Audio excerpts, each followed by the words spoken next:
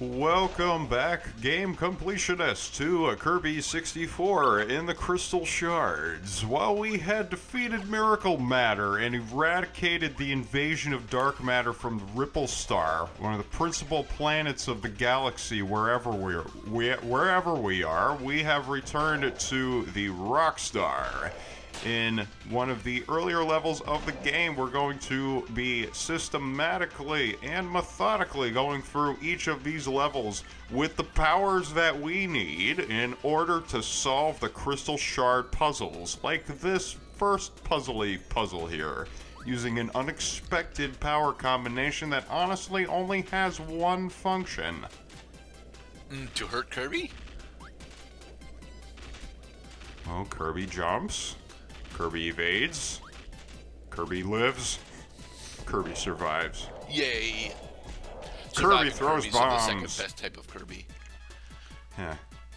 I love the Looney Tunes type of inspiration with Kirby. He just pulls bombs out of nowhere.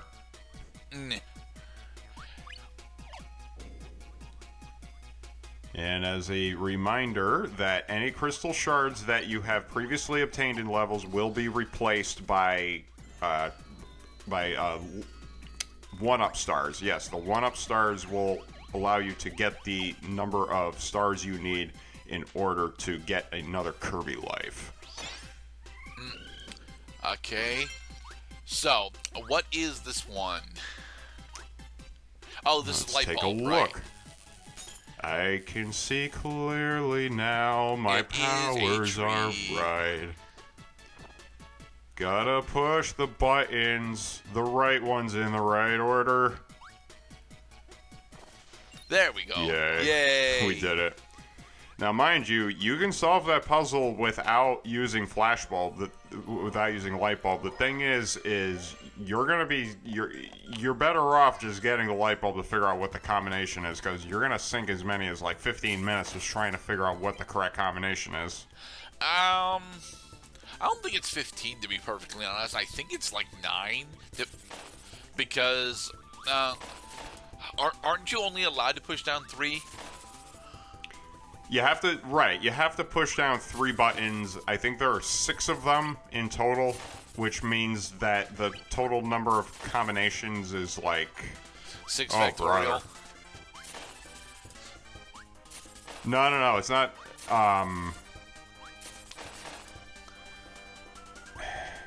It's there is definitely like a math equation that you can run to figure out how many combinations there are. Let's say it's 100.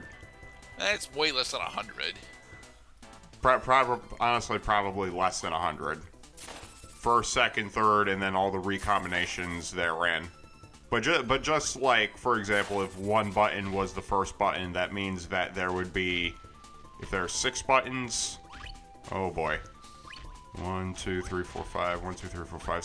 So there's like, okay, so there's probably about like 50 different combinations that you could do, but you would have to run each of them. You might as well just reveal right away what the correct combination is with the light bulb power. Right. Now the thing is, can you figure out without, you know, looking up a guide video, for instance, that light bulb is what you need in order to solve the puzzle? Do you even know that light bulb was a thing? Because there are so many power combinations in Kirby 64 that your humble commentators at Rock Rabbit Commentaries couldn't even get them all. I mean, I can get them all. Like, I'm pretty sure you still haven't shown off Gordo, which is sad, because I like Gordo. Hmm. Yeah, and there's some I don't remember which one combinations. Gordo is. I think Gordo is Bomb and Spike, but... That would make sense. Be a little cross-eyed dweeb.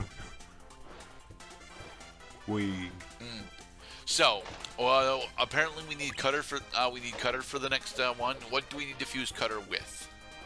We gotta fuse Cutter with Rock, because we are gonna do the Easter that's egg. Right, yeah, we need to do the Rick statue.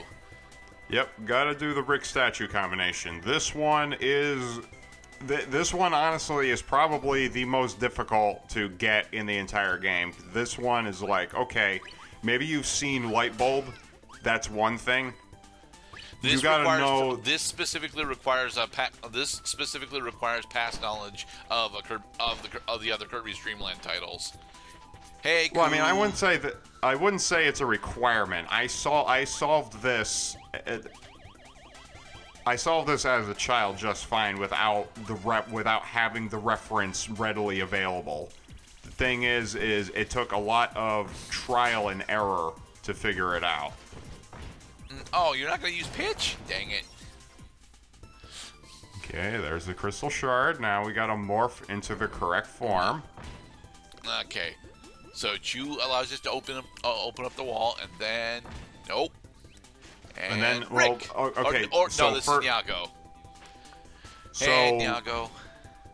First, break down the wall. Second, go through the platform because Statue Kirby cannot go through platforms. Third, find the correct. See, you would think that Ku would be no, it, right? It's not because Ku. Ku can fly.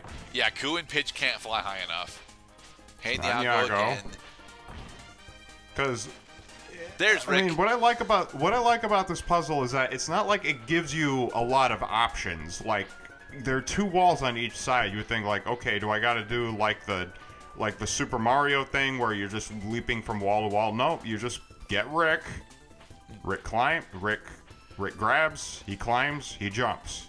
He grabs, he climbs, he jumps. You just keep doing this over and over again.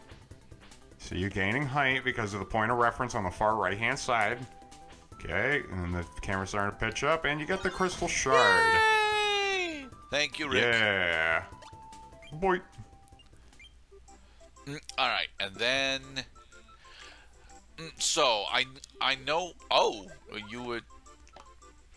All right, I think I had to show me like going back into this level. Right. Yeah, but this is from an earlier cut of the playthrough. Right. Because I didn't. Suffice to say, I did not actually show the process to getting this crystal shard. Except it's on the far left-hand side at the very top of the same room. Okay. As seen in previous video. And that's not the only crystal shard left. And yeah, the final crystal shard is a part of the current here. Man, there are a lot of these cutter forms. Yeah, you get access to all. You get access to each of the Dreamland animal friends, with the exception of Gooey. You get Chew, you get Nyago, you get Rick, you get Kine, Ku, and Pitch. Highly recommended you use some form of invulnerability in order to safely go through this environment, which is convenient that we had Stonecutter. And you can, if you miss the shard, you can always sink to the bottom like I had to do here. Get it, Nyago. Kirby could do it on his own power anyway. And in the next part, we are going to continue our hunt for these crystal shards. 4 minutes left. What are you talking about? After the 4 minutes that we have left of this video, we are going to continue rounding up the crystal shards. So I was pretty sure that there were only 3 crystal shard gets in this video. Okay. So for this particular one, we're going on an excavation. Power. Thankfully, this is the only time in the game where you need dynamite in order to get a crystal shard. Most of the time, you have to exploit a power combination only once to get a crystal shard. They're not going to require it from you, you know, more than once or like an egregious number of times. Right. Most of the time, you do need to combine powers in order to break open floors, I think walls. Maul Saber is actually one of the only powers that the game actually requires you to use. One of the only power combinations the game requires you to use twice, and both of them are near the end of the game. So. What will change is how difficult it is to get to the point where the crystal shard is using the power combination. Yeah, I see. We have our access blocked by a stalactite. Hey, oh, you actually remember to use the hard hat. Haha. This is like my 6th attempt going through this level with dynamite in order to get it. So I did finally figure out that you have to use Hard Hat Kirby in order to stop the dynamite finally from hurting you. Because it hurts quite a bit. It's only 1 point of damage, but yeah. It's a nigh on inescapable 1 point of damage. Yeah. Which makes it bad.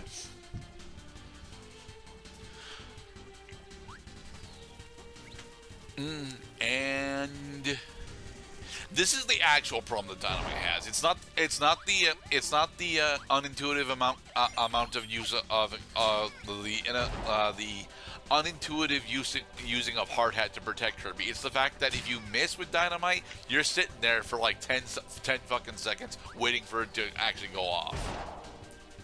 And thankfully it explodes on contact, so all you have to do is just launch it at an enemy, and either the enemy's going to walk into it or it will just explode right away. Right.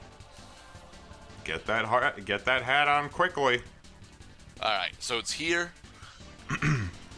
It's the next room, Okay. actually. The next room.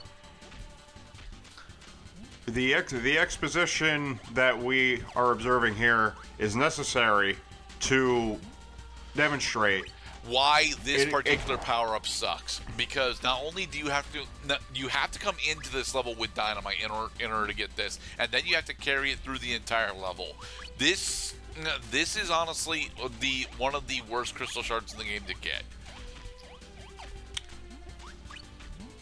Correct. That it is highly recommended that you come into the level with the power-up. Seldom are you unable to put the power combination together in the middle of the level. However, that would require you to take extra steps, greater care, and more time to get the power. And this is a level in which you never get access to. You don't actually get access to Bomb specifically.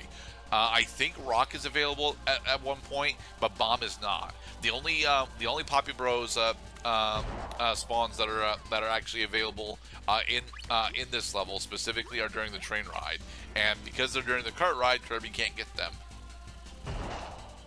No escaping the Rock Blast. So in theory, you could come into this level with Bomb and then get Dynamite. And then get Dynamite from that, but then you're dealing with a normal Bomb for the whole level. And normal Bomb, although is decent enough at clearing out enemies, this section specifically has got a lot of airborne threats, and normal Bomb doesn't deal with airborne threats that well. The longer you hold the bomb button, the higher the volley. Now blow open the cave. Yay! In the next episode, we'll continue on our quest to get more crystal shards. Be safe, everybody.